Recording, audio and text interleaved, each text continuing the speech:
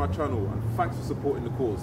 I'm your host Dwayne Chambers, and today we're going to be talking about how to stay tall while maintaining a good running posture. How is this achieved?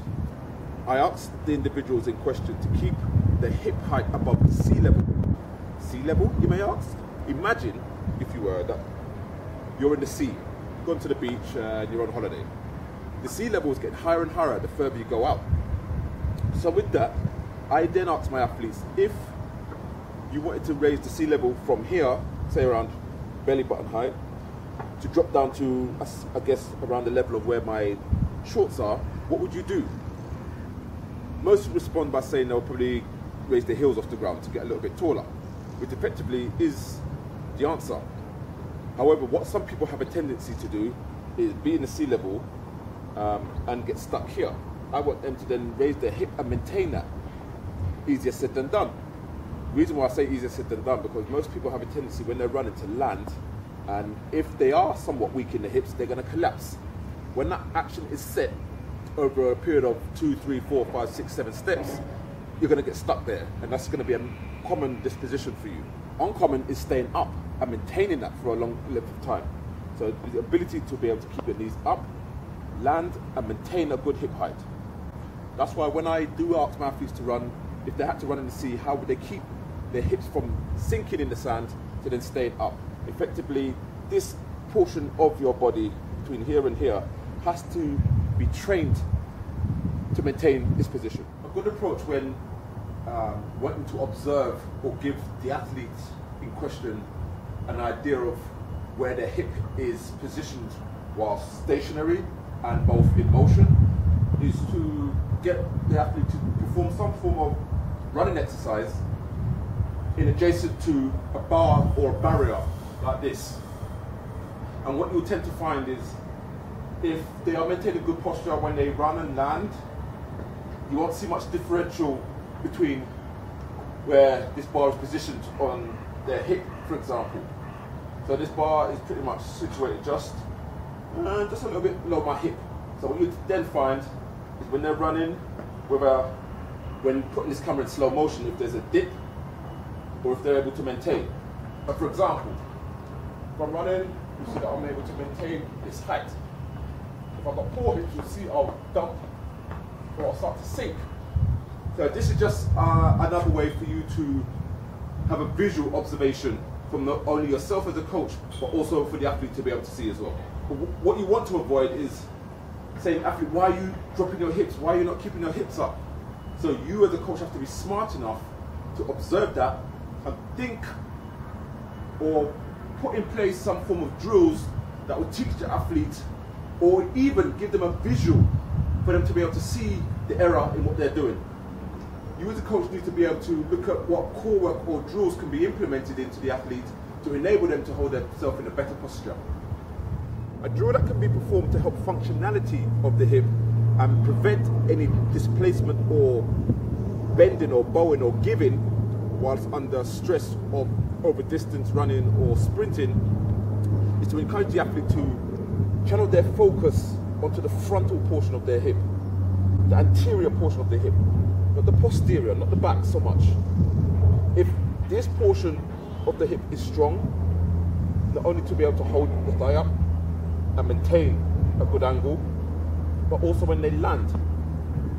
It's also important to be quite firm in this area here, the front portion of the hip, especially around the top of the thigh, the proximal portion of the thigh, not the distal, the proximal.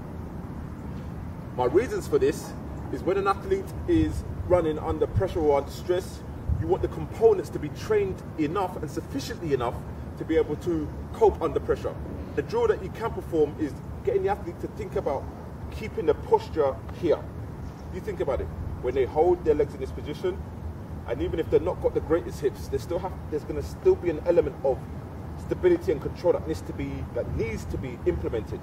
Even if an athlete's knees or thigh only comes to this angle, it's not ideal, but if that's where they're at, then it's a case of going back to the drawing board at the end of the season or implementing a few things during their season to help improve this. Not too much of a sudden change, because if they don't feel that it's an imbalance or anything wrong, then anything sudden It's going to cause them to have to adjust, and that takes time, and that can take anywhere from 6 to 8 weeks, depending on the ability of the athlete. Be firm in the front of the hip. 1, to hold. 2, when you land, this base has to be firm and strong and able to cope. Otherwise, when the legs are up, if they're already fatigued and they land, they're going to buckle and sit. So at no point is there any support. The scaffolding between this area and this area is poor. So whenever they're doing drills, get them to focus on keeping a firm posture here on the standing leg, and when they land, again applying it to the opposite leg.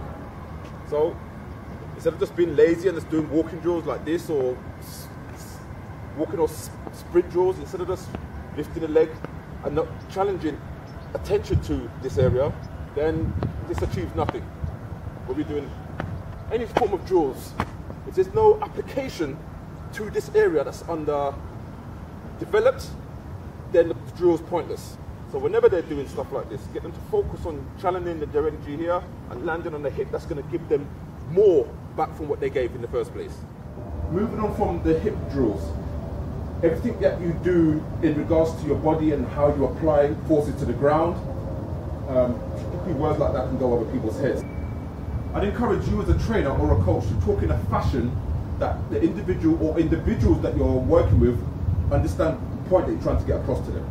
Right, so I want you to look at this, or come around to my way of thinking. Whatever you do in terms of running, whether it be marathons, sprints, or long distance, or middle distance, it's important to run in a way that's going to complement everything that you do.